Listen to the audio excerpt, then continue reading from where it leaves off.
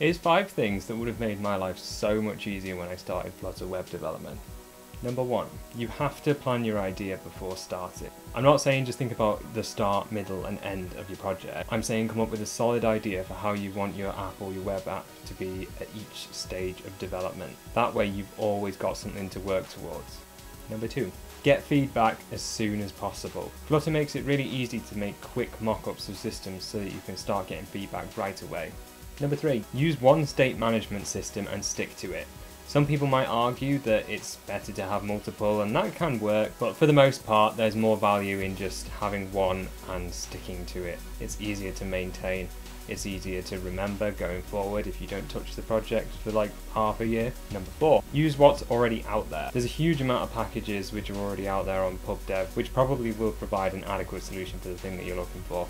Unless a feature is a pivotal part of your app and part of the unique selling point, then it's probably better just to get some code that's already been made as long as it's fit for purpose.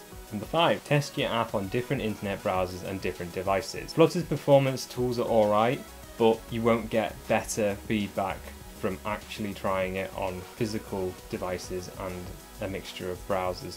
They all behave in their own unique ways, and of course you want an app that is going to work on all sorts of devices.